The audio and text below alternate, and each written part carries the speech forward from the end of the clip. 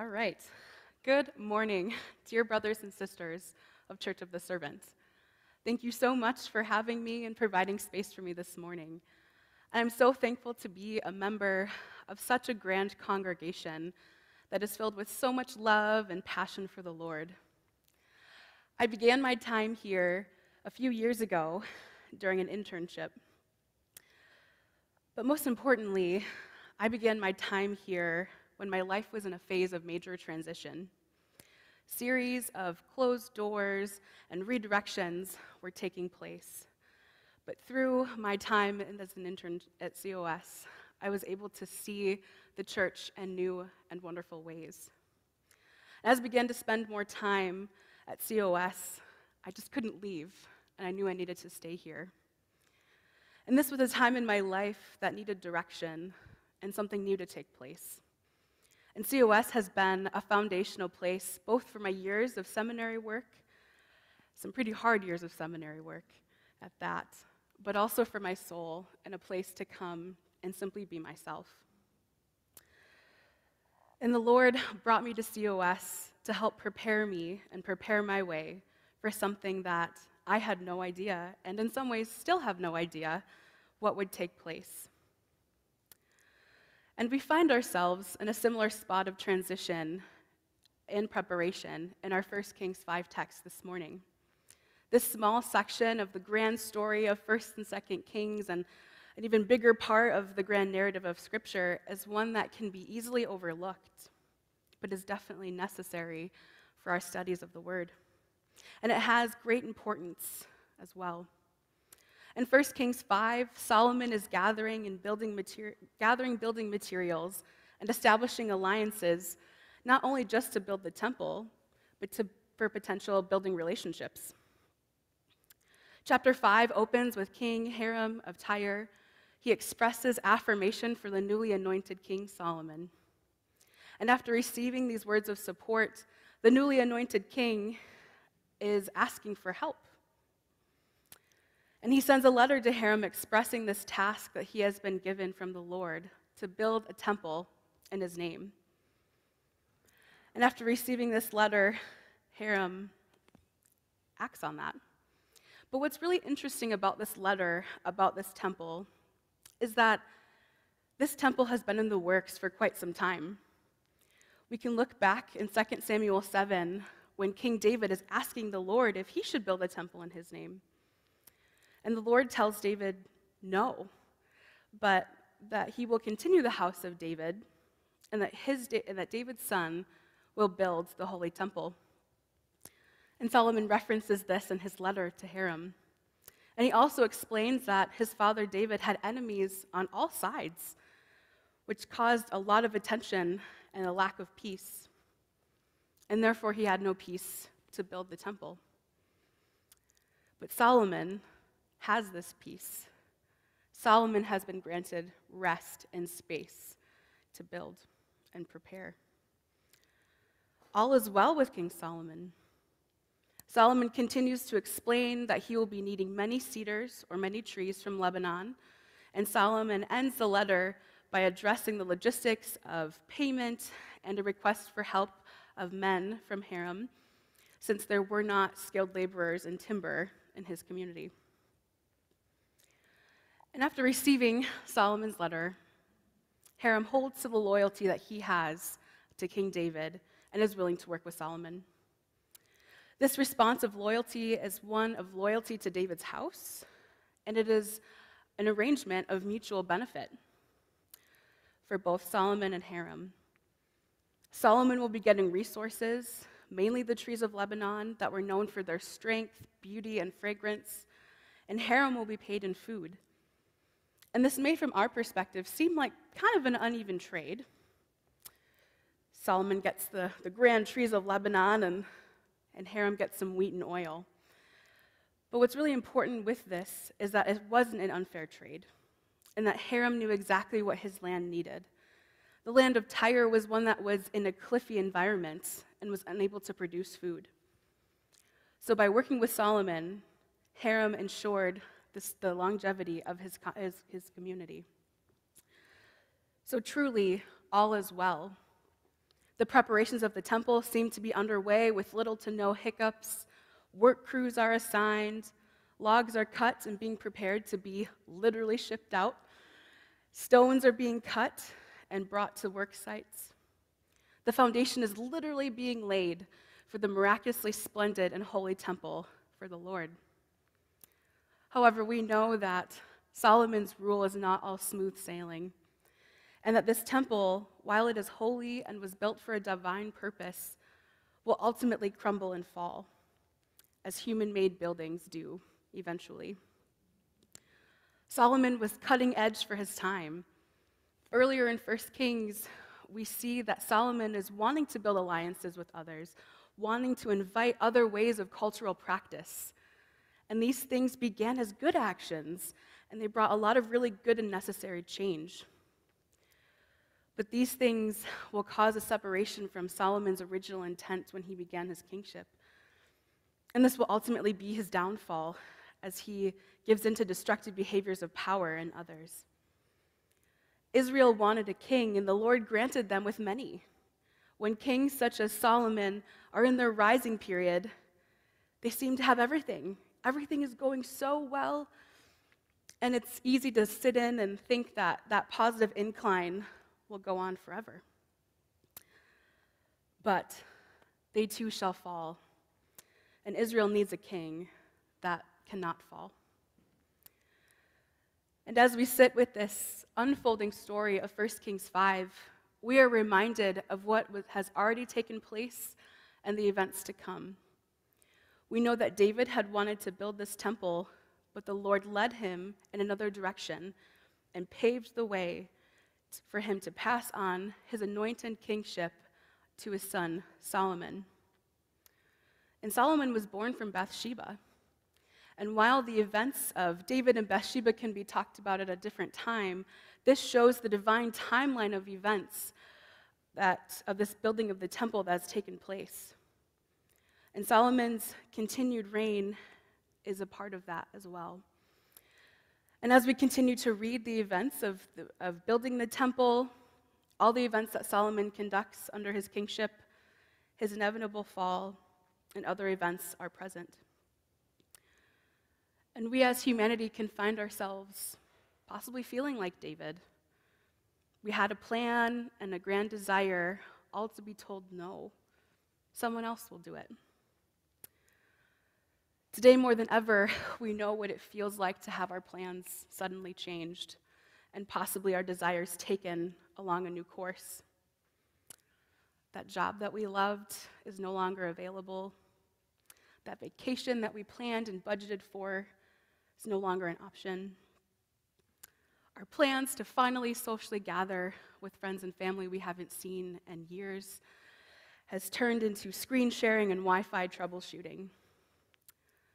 Our marriage that began so in abundance feels more distant than ever. And that call to a position is not what we expected. We have to sit in this reality of change and unexpectation. And some of us may feel like Solomon. Our plans and desires are unfolding pretty darn well. We get that promotion that we wanted to. Our child gets that scholarship that they worked really hard for. And when things go really well, it's easy to settle and assume that these things will be on a positive increase forever. Yes, that mortgage finally gets paid off. We're golden. All is well. And for some of us, we find ourselves in the confusing middle, where things are going well, but there have been plenty of pretty significant changes and bumps along the way. And in the midst of the chaos and the life living that we experience, there is a temptation to think inwardly and focus on what is right in front of us and what the individual needs are met for what we need and what our lives need to move forward. And while, of course, there are moments when individual actions are necessary and plans need to be made, I wonder what it would look like to not think so much of what's in front of us, but to think what's happening around us and the people that are alongside us, whether they realize it or whether we realize it or not. I wonder what it would look like to share similar spaces together and share similar experiences, to dwell together in a common place, but also to be in spaces of new learning, to learn from where others have been, and to think less of what our immediate needs are and how we can be together in a community. And while we are building and processing through our own events, how can we embrace a community, and how can we share in mutual alliances? Over the past 2 years, we have watched as our government leaders wrestle with difficult decisions and policies. We as a denomination have had to sit with tensions as reports come out from study committees, as synod gets postponed, and as overtures are written. We watch as brothers and sisters leave because they do not feel welcome. We see division separating one another as a result from different beliefs and different ways of being. We may not physically be building a temple that will ultimately crumble, but we fall into this disorienting and isolating ways of thinking in order to achieve a sense of perfection or a better reality. We have to ask ourselves the question of, how do we change this? How do we as a holy universal church combat this tendency to build an empire for ourselves? And how do we think collectively together in an intentionally individualistic Western society? How do we open our doors into difference and yet be brought together because of that difference? And as we sit with these really heavy questions, let's take some time and go back to our 1 Kings 5 text. Solomon and Hiram have arranged for a strong timber from Lebanon to be brought in. Stones are being cut, large workforces are being created. And after doing the math, approximately, if I round up, 100,000 people between Solomon and Hiram were together in this crew. And to kind of put that into our perspective, in 2021, the Christian Reformed Church did a tally of membership, and we were sitting right about 1,100,000. So that kind of gives you a perspective of clearly how huge this work crew was, and how this was no small task for preparing and building the temple. And because Solomon was favored by God, he was given divine wisdom, and he was known for this wisdom. And we know how grand this wisdom was when we read chapters like Matthew 12, when Jesus talks about Solomon's wisdom. And when Jesus mentions Solomon in Matthew, he connects the wisdom that was given to Solomon, given by God, and the wisdom that he has. And Jesus is showing that he is the true source of wisdom and the true king that has been waiting for. But that Solomon was still given a divine gift of wisdom. And with the coming of Christ in the works, God is still present with the people in Solomon's day. God provided people with a king and a land, and were able to navigate through that need. God provided people with what they needed and what they wanted. And despite the messiness of humanity, the Lord still blesses and accommodates his people. And he made it so that there was peace and clear guidance when compiling all of the materials needed from the outside nations. And these resources can be seen as an offering from the nations.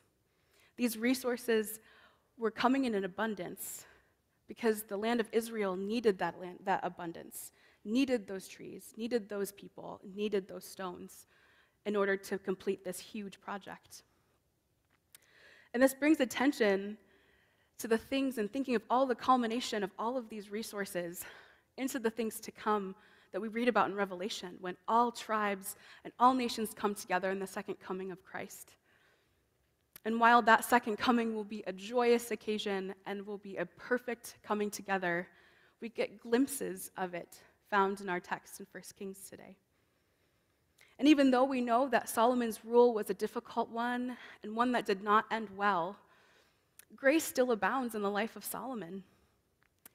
There is such grace in that David had too much blood on his hands, that his son from Bathsheba, who David selfishly took for himself, would complete this monumental task of building a temple in the Lord's name. The Lord loved Solomon and found favor with him. And the temple for which Solomon built was a sacred space of worship. The temple was a symbol of Solomon's loyalty to God as his own king and his commitment to fulfill the will of God and to rule the nation.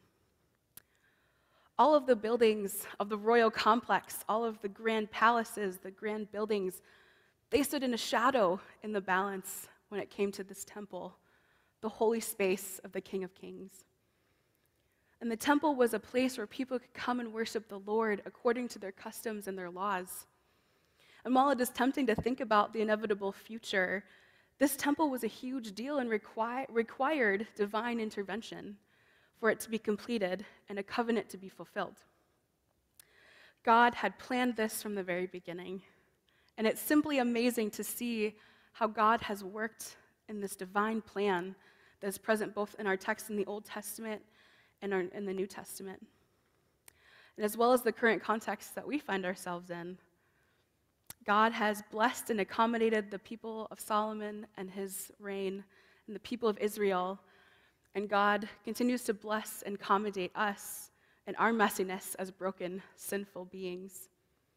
God has not left us to our own devices, but is present with us every step of the way.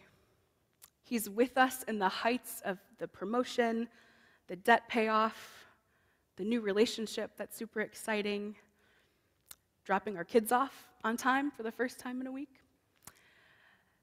and all of these grand things that we count as really big wins. And he's also with us in the mundane. He's with us in that load of laundry we finally got to do.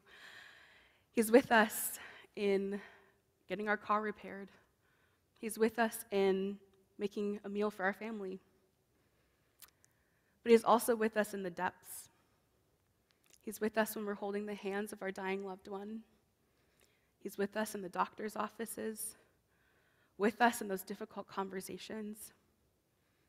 And he's with us in the dark spaces that no one seems to notice.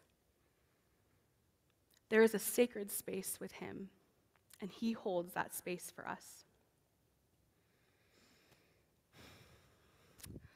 I remember back when I was an intern in our ESL program, and I had the chance to sit with several students one day during our snack and fellowship time. And one of them said to me, "This is the most I've ever spent in a Christian church building." And another student agreed and mentioned that they were kind of afraid of not being a Christian, but being a part of this church to learn English. And I remember sitting with that and wondering, what do I do with that? And while it is a prayer that all that come through the doors of COS would one day know the Lord, I was so thankful for these students and that they felt safe to share these things with me, but also they felt safe to be here and to learn English together. And I know for myself, one of the best things about being here in the ESL program was that I got to learn from the students. Sure, I was helping them fumble through English and helping them learn new ways of communication, but I learned way more than I helped with. And I was able to learn alongside them, and I had the privilege to hear their stories and their ways of viewing the world that deeply impacted me and how I view the world.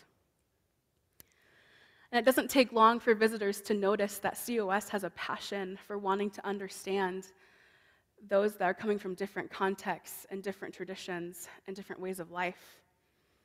For the past 50 years, COS has been a welcoming space for the immigrant, the refugee, those in prison, and so many other people. And these wonderful things COS has done well. But there is still work to be done.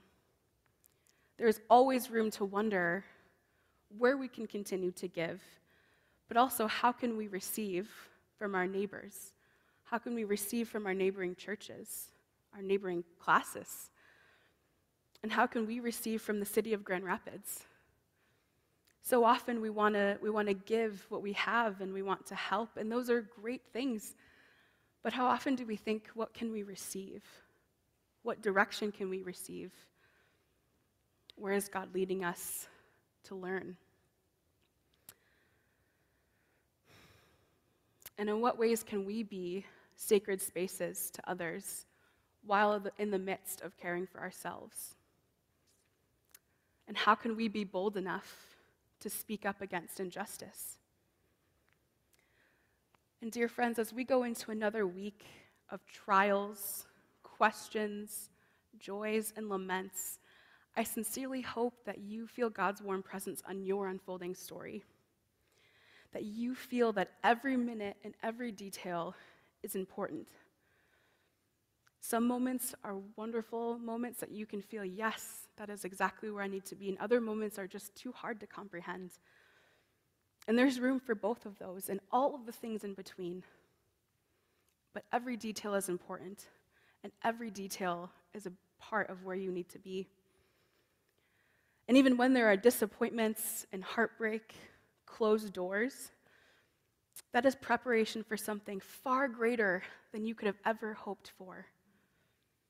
But in the midst of the pain, I encourage you to embrace others along the way.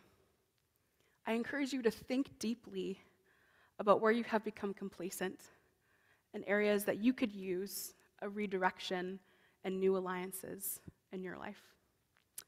To him be the glory. Thank you.